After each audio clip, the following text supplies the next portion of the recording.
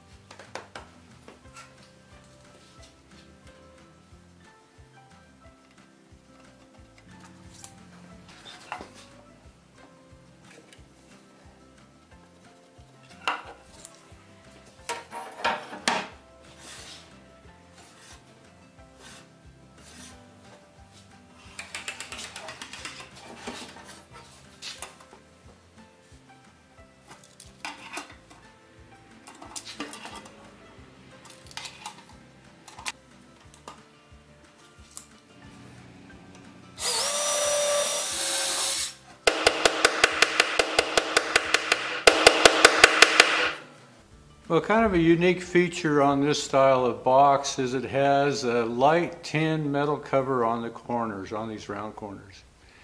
Well, the two back ones were there, one front one was missing, and the other one was just plumb shot.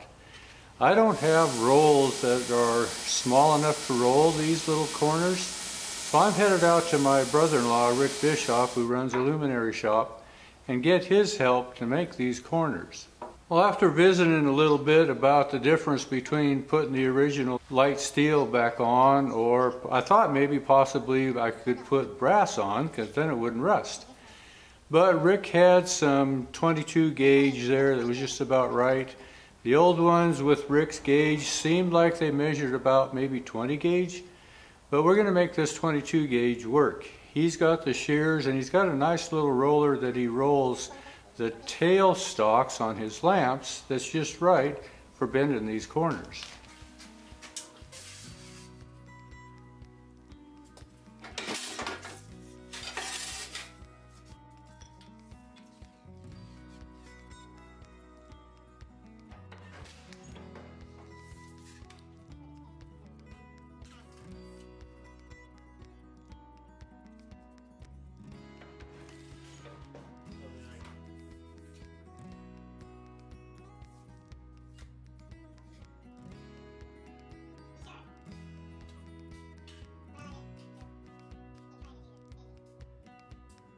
Now when Rick rolls new tail stalks for his lamps, they are at a taper, and this little roller is designed to do tapers.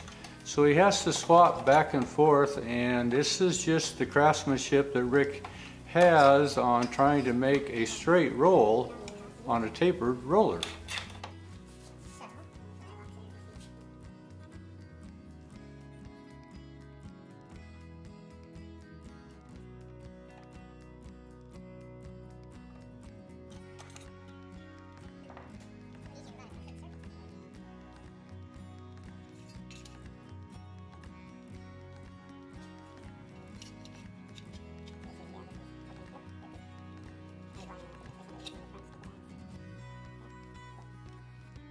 Well, he's got a real nice fit, so I'm going to head back to the shop and see if these can get installed on this buggy box.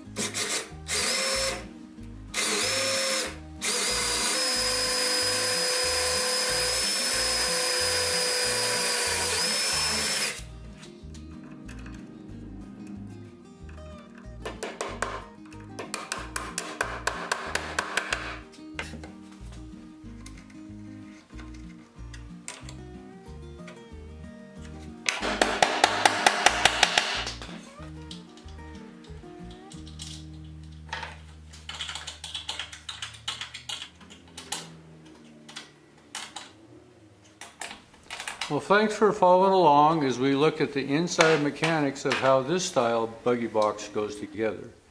Now, not all two-seat buggies go together on this style. When you get into the spring wagon, mountain wagon family of buggies, they're a little different, and we'll get into those eventually too. But this is a conclusion of this style on this Democrat box. We'll get into building the seats here soon. So once again, appreciate you following along. Thanks for watching.